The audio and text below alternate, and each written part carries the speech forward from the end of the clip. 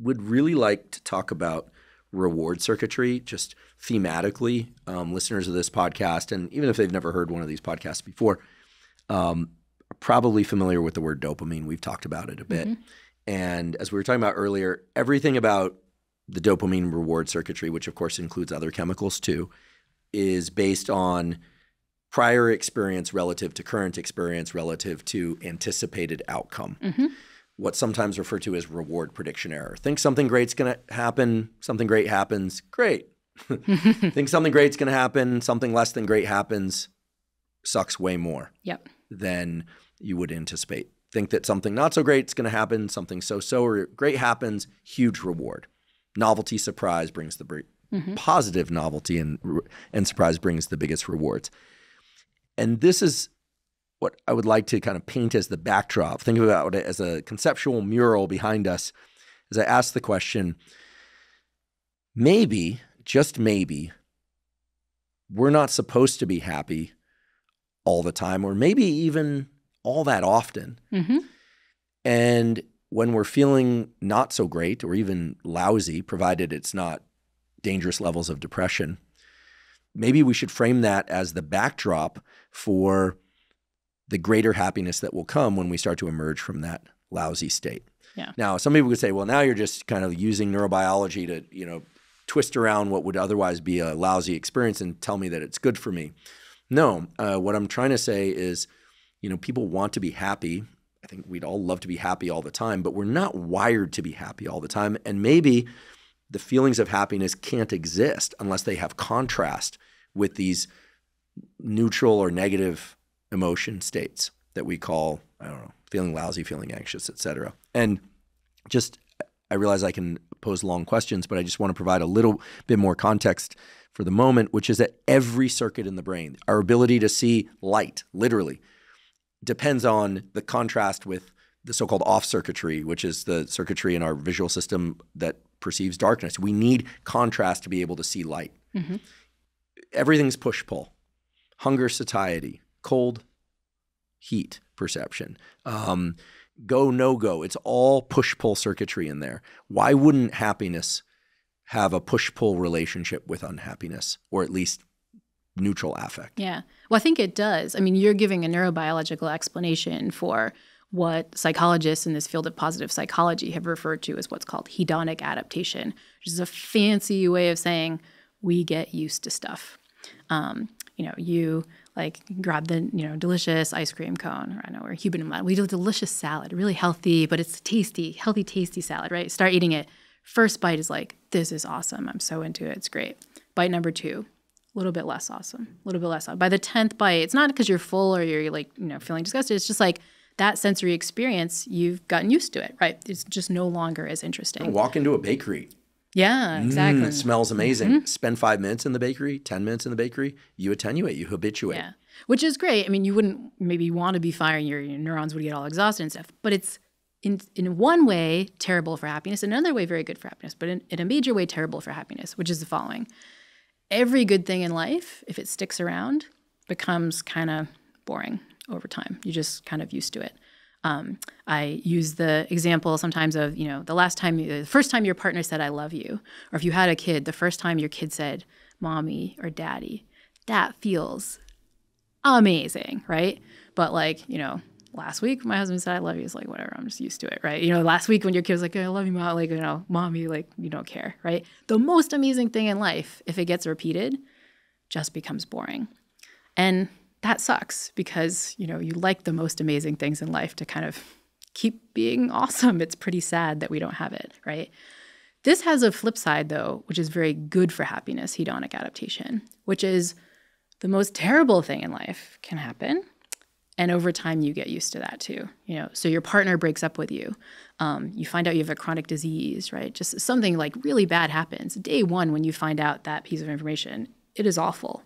But day 2, yeah, still awful, but that's just your life. And then over time, it kind of gets better.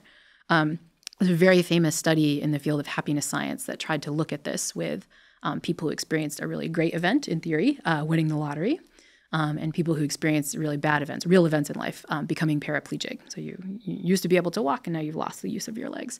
you survey happiness in people who haven't had these experiences, and you ask, predict how bad it would be to have this. And people say, day one of winning the lottery would be really great. And, a year from that point, winning the lottery would still be just as great. It'd be awesome. Same thing with paraplegic. Moment you become paraplegic, that day is a really crappy Thursday, but a year from then is still just as crappy. And what you find is people, on the day you become paraplegic or the day you win your lottery, like that's a big shift in your contrast, right? The day you win the lottery is an awesome Thursday. The day you become paraplegic is terrible. But a year from then, it turns out your happiness is no different from baseline from the day before that event happened, right? Statistically. And that is shocking, right? Like I know these results, I can quote the paper, but like if you told me today, Laurie, you walk out of the studio, you get hit by a car, you're paraplegic, how would you feel in 2026? I'd be like, my life is still really crummy. But statistically, that's just not going to happen. What does that mean? That's kind of good news about hedonic adaptation for happiness. That means the worst thing possible could happen to you, and you have all these processes that are just going to get used to it over time, and it's going to be okay. And I think this is an important aspect of our psychology that we forget. I think sometimes we have opportunities to do things in life that are a little risky, something we might try out that we might screw up or fail at or that we'll be bad at first. And we don't do it because we're scared. We're making a prediction of like, oh, well, if I failed or if I screwed that up, I'd just be unhappy. But actually, all these mechanisms that we have of hedonic adaptation means those things aren't going to affect you for as long as you think. So I think the contrast hypothesis about happiness is real. Good things don't stay good things over time, but the bad things don't either. But we still want the good things to stay good over time. And so that raises a question of how we can do that. And Liz Dunn, whose work I've mentioned before, she likes to use this phrase that scarcity engineers happiness, right? One thing we can do is space out the good things in life. So if I was having that really delicious, healthy salad with the avocado and whatever, if I had that every day, it would stop being good. But if I had it very, very infrequently, it would still be good every time I come back to it.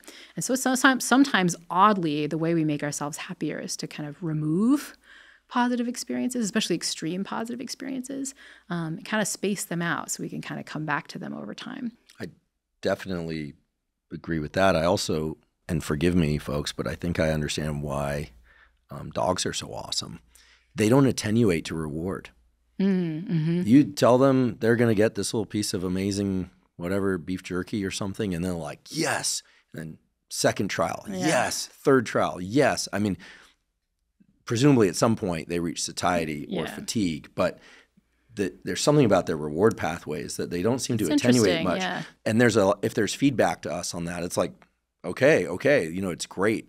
They'll keep delighting in the simple little things. It seems like almost as much as the first time. Yeah. We are not like that. It's interesting. No, to my knowledge, people haven't studied hedonic adaptation in dogs, but it's a really good question. But we are not like that for most things. And this sucks, right? I mean, it's also the case that in addition to kind of getting used to stuff over time, it's also showing a different feature, which is the sort of more particular contrast feature you're talking about. So over time, we kind of habituate. That's one sort of neural mechanism.